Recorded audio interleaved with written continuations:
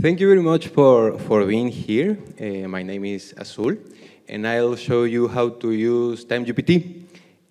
Basically, I will code this live with you, and I will use Beam, but of course, if you want, you can use Jupyter Lab or Visual Studio Code or any other editor. A little bit of my background. As I mentioned, and Rob mentioned, I'm CTO and co-founder of Nixtla. I'm a Mexican trans woman, and I'm really proud of that. My pronouns are, of course, she, her. And I was born in Salamanca, Mexico. Salamanca has only 200,000 population. And don't worry if the name Salamanca is new for you. No problem at all. And of course, this is my first public talk in English by myself. Thank you.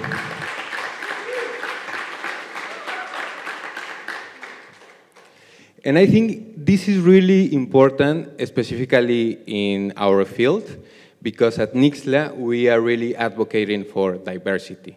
We really believe that this is a driving force in any application that we are doing.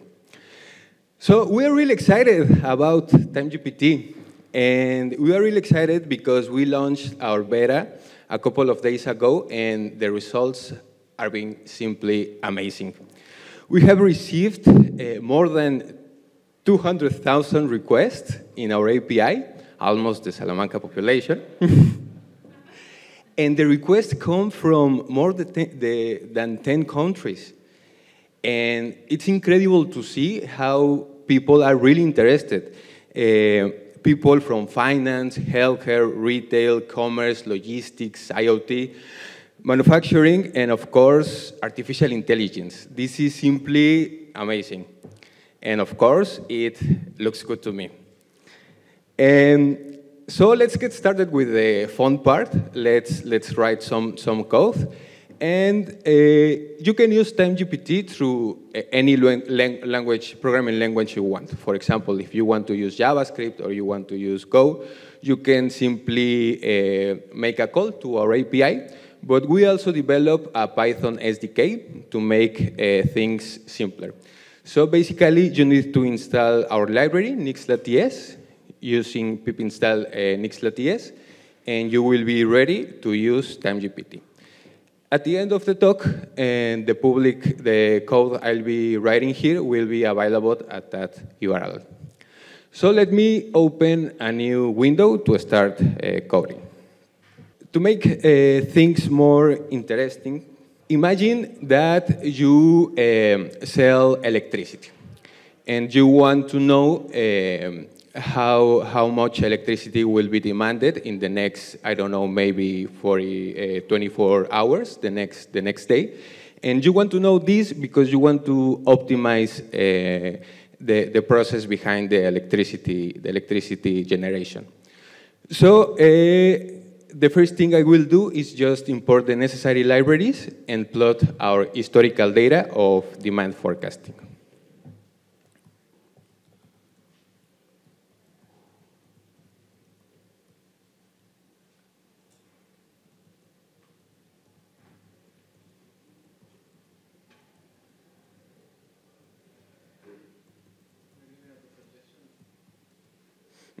Yes, of course, why not?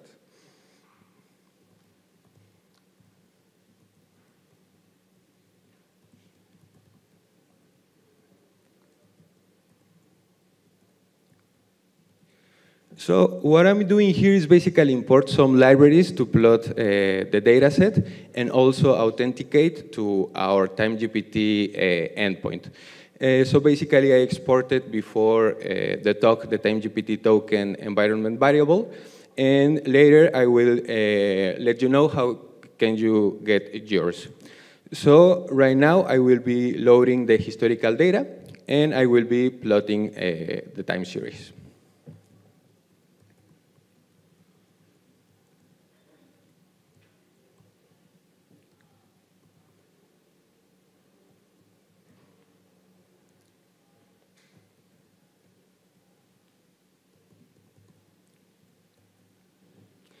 Let's see if this works.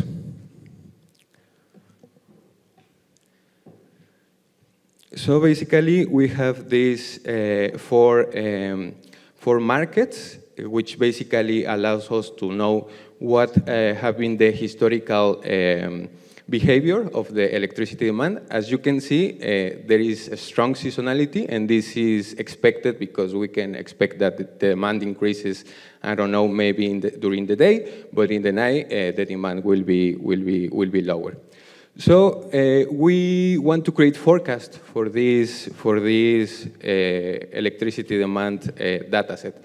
How can we do that in the old way? So in order for us to calculate the forecast, we need, for example, to import the data set, we need to clean the data set, we need to perform hyperparameter optimization, we need to do cross-validation, and all of those steps takes a lot of time, and you need to have a full team of machine learning engineers to maintain that pipeline. Let me show you how that could be in the old way.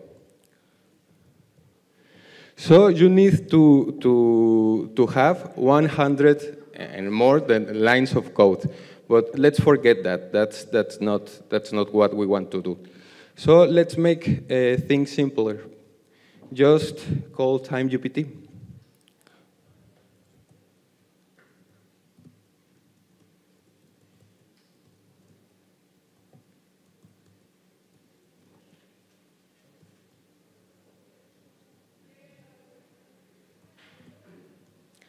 Basically, what we did is just call the forecast method of our main class. I passed the data frame of our data set, and I put the horizon I want to predict, and then finally, I want to visualize the time series.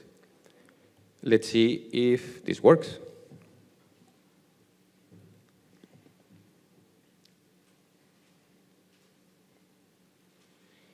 Here, our SDK is calling our forecast endpoint, and we have the forecast. The line that is not blue are the forecasts generated by TimeGPT, and as you can see, TimeGPT produces a really well-behaved forecast. For example, it respects the seasonality, even the trend, and I think the forecast looks amazing.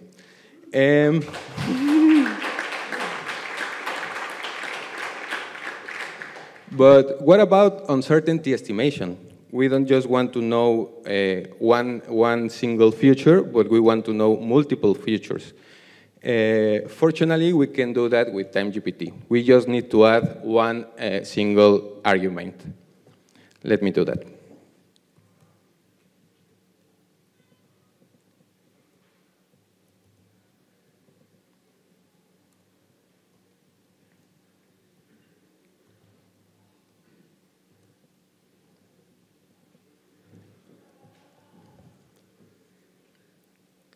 And this is really interesting because our model is being making inference in a GPU in real time. And just like that, we have prediction intervals for our forecast. And one interesting thing about our deployment is that it's horizontally scalable, in the sense that you can call the API multiple times, and you will get results as fast as possible. One of the most important things about time series, one important application is anomaly detection. We want to detect the days that, for example, does not behave like the previous ones. And of course, with TimeGPT, you can do that, adding, again, just one line of code. Let me do that.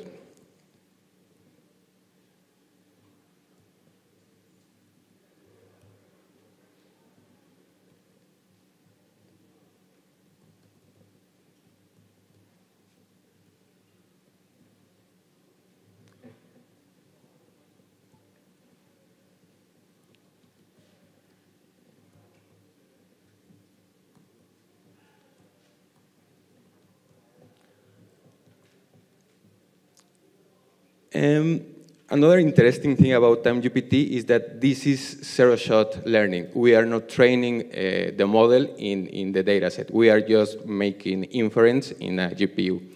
And just like that, you can visualize the anomalies detected by TimeGPT, just adding another line of code. So what we did, we create a full production environment to forecast electricity demand across multiple markets in less than 5 minutes. We did it with TimeGPT, and you can see that it is really easy to use. We are really proud of what we are doing, and I think this is really amazing.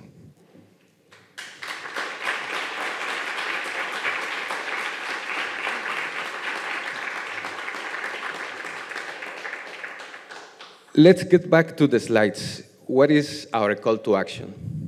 So basically go to nixtla.io and sign up in the submit interest form, and we will give you access, a token, for you to play around with TimeGPT.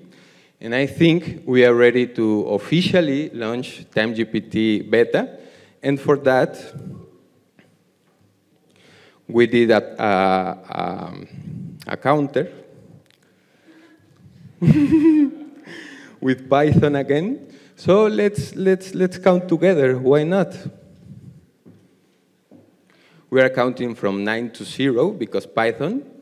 8, 7, 6, 4, 3, 2, 1, 0. Happy forecasting!